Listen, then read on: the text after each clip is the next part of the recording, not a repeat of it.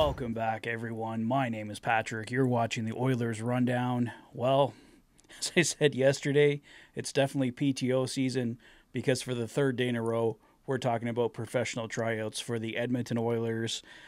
I'll try to avoid this topic as much as I can going forward, guys. I don't want to bombard you with the same topic video after video after video, but we did get some new news today, so I thought I should cover it.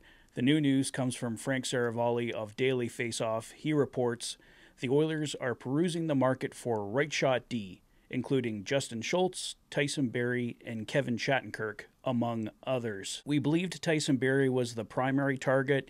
He was the name being brought up the most, but the Oilers clearly looking at other guys, Justin Schultz, Kevin Shattenkirk. I know a lot of people are saying they prefer Shattenkirk and Schultz over Tyson Barrie, so we'll see what happens there. There's other guys out there like Tony DeAngelo. As we've discussed recently, Oilers insider Bob Stauffer pointing out as well that the Oilers will also be looking for left shot D.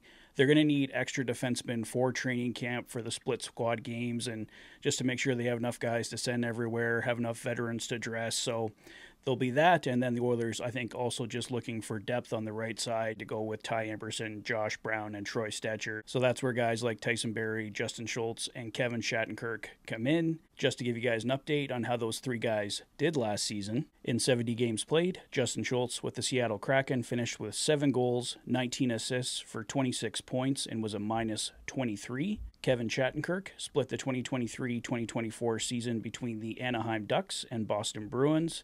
He finished with a total of 6 goals, 18 assists, and 24 points, and was a minus 2 in 61 games played. And lastly, with the Nashville Predators, Tyson Barrie was a healthy scratch for much of the year. He only appeared in 41 games, picking up 1 goal, 14 assists for 15 points, and was a minus 10. So those are the 3 most current names being connected to the Edmonton Oilers, like I said, by Frank Saravalli.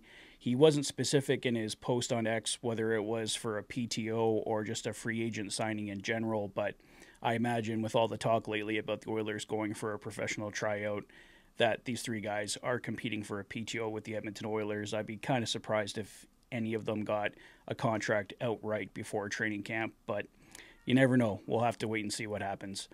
Let me know your thoughts. Who would you prefer? Kevin Shattenkirk, Justin Schultz, Tyson Barrie, someone else that we didn't mention in today's video? Let me know your thoughts in the comment section below. If this is your first visit to the channel and you like what you see, please consider liking and subscribing for all the latest Oilers content. You've been watching the Oilers Fanatic. Thanks for being a fan.